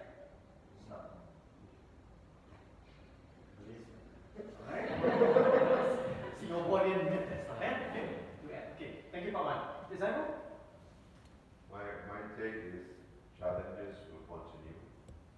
Have confidence, have faith in yourself that we can do together. Thank you. We can do together, it demands cooperation and vision. Lastly, Wonderful phrases, and congrats to that. I think since the context is on the book itself, I think we need to go beyond bicentennial. I think I'm happy to listen to the perspectives today. It fulfills the purpose of the book. I have nothing to defend about it. I think we want to hear alternative voices, we want to hear critical voices, and I think that is basically to keep the conversations. I think that's the main objective. So we need to go beyond that. on that note, thank you so much from our audience for the question and for your time. One-liner from the chair. Oh yeah. I was quite close. That's my style also, yeah. So my conclusion is this, right? For us to forge ahead, we need to have a very clear substantive diagnosis. Without a substantive diagnosis, we cannot envision, we cannot plan for reconstruction. That's one thing. On that note, thank you so much. Sekian wabillahi taufiq wal hidayah. Wassalamualaikum warahmatullahi wabarakatuh. And hope to see you everyone again in the next forum of Sembang Ilmu. Right? Do join us in the future. Thank you. Thank you. Alright, this is where you need to give your feedback. Yeah, I hope you give your feedback with a QR code, right? This is very important so that we can plan further.